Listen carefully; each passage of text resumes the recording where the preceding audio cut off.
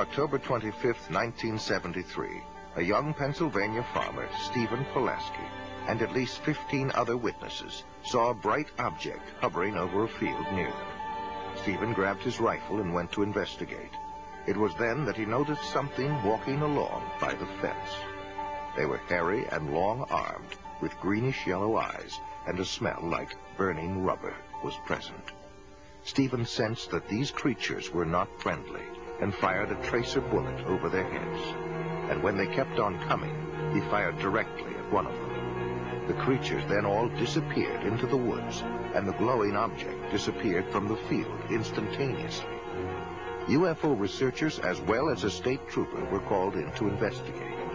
When they arrived, the people there told them that Stephen had been growling like an animal and flailing his arms. His own dog ran toward him, and Stephen attacked the dog.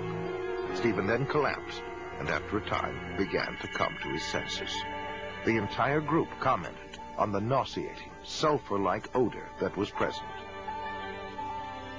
One of the earliest references to a spacecraft is probably that found in an ancient Egyptian account, some 1,500 years before Christ. One of the characteristics of that craft was the foul odor that emitted from it. The Amityville Horror was based on a factual account of what happened to a family in Amityville, New York.